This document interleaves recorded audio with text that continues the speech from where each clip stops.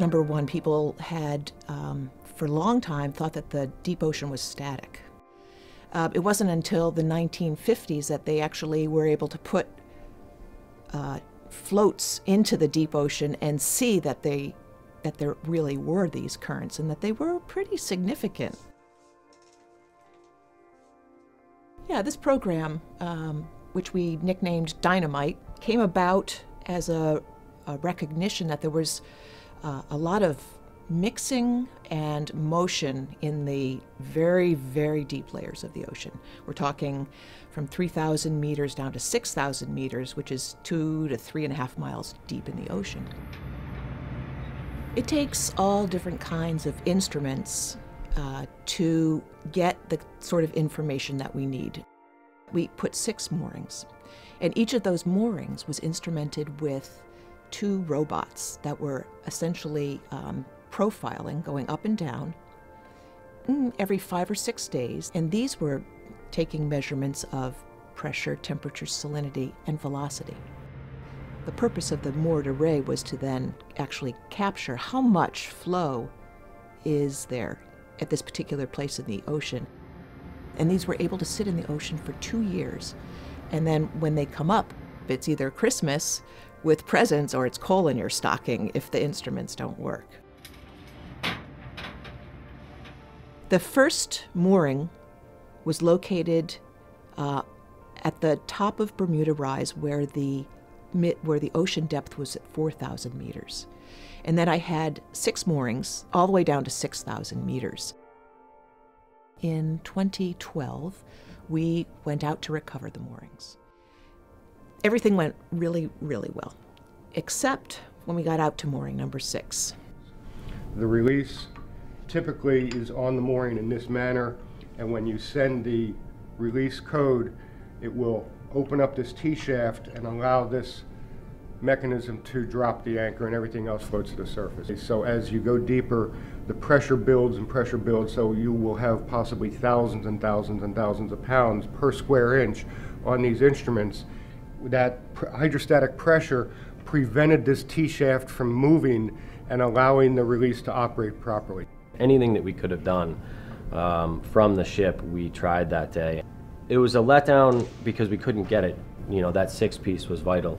And even at that point, I think Ruth was thinking ahead of how she can get this final piece to her puzzle. The only way that we were going to be able to get this mooring back was if we sent a robot down to actually cut the line. Only piece of equipment in the world that was capable of going to these depths and had the video equipment, everything, was Jason. And as it turns out, the Jason was going to be on the Nore. They were starting in the Azores, and then they were going to track into a port on the East Coast, either Florida or South Carolina. And they were going to go right over the mooring. I got an email probably 4 months before the cruise saying that we were going to add 2 days to the cruise to go cut this mooring free. And of course, the first thing I did was call Scott Werlo and go and ask him for some real good information. What is this thing going to do when I cut it? And, you know, he had seen so many of them come to the surface that he's got the best idea of anyone on the planet what that actually does when you cut it.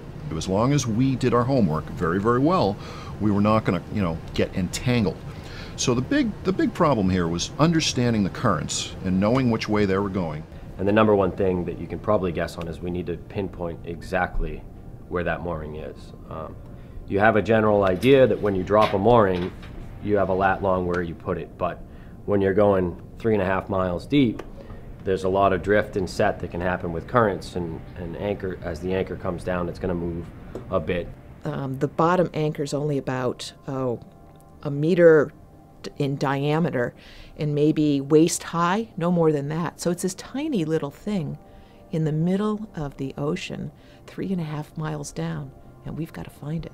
So we went around and we did about 7 or 9 different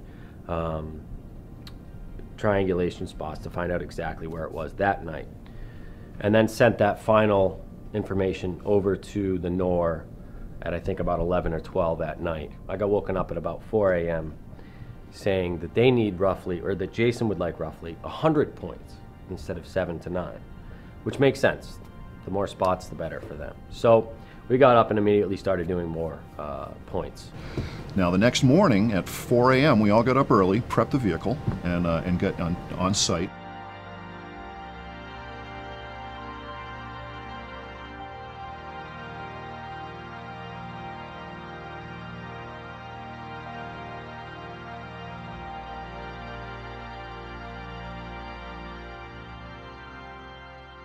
So we transferred over in a small rubber boat out in the middle of the ocean. Got on board the Nore. We walked into the Jason van. Well, you go in there and you immediately say, wow. So these are the Jason control vans. It's very dark in here, and the only light you have is from the monitors. We have somewhere about 50 monitors in here.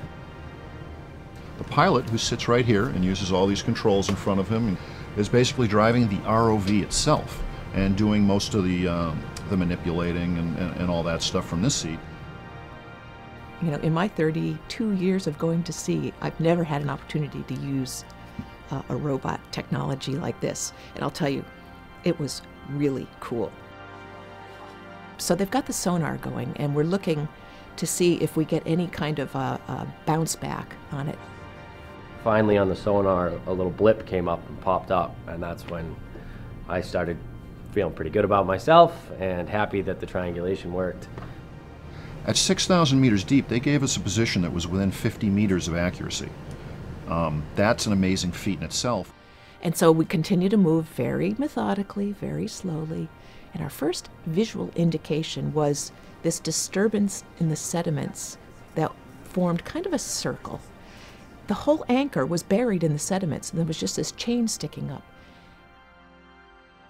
It was probably at the limits of what Jason could handle, and they did it. They found the mooring. That's it. That's the mooring.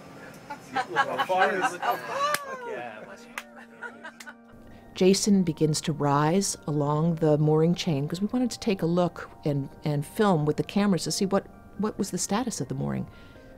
We start to actually go up the anchor chain, and we see the nylon wire and then the chain, and then we take pictures of the acoustic releases. And there's a little tag on the high-def video that says checked in June of 2010 or something like that, and that was kind of a chuckle there. I've been doing this for a long, long time, and I've never seen any of our moorings, what they actually look like down there. The moment came and we said, all right, let's cut this loose. And so they brought Jason down, took its robot arm out. It took a few swipes because we used a serrated knife, but I had 2 backup knives on the vehicle, and just in case hydraulics failed, you know, that 1 in 1,000 chance, I had put a knife attached to the basket so we could fly up and actually hook it and cut it. And we were going to cut this thing. Yep. Ooh, one more. Wow. The third one, it was just the last little bit left. Fourth one. The mooring, which has a lot of buoyancy to hold it vertical in the water and to make it rise to the surface, of course, just took off like a shot to the surface. It's like, yes, we did this. And it took us, 3 hours, I guess, to retrieve the mooring successfully. We get it on board, and the instruments had 2 years of data on them. Yay. It was so cool. It's made it so now this experiment is a success. You know, we're going to know what the deep circulation is and why it's happening. It's all part of the global circulation system that, in turn, is responsible for moving heat around the planet.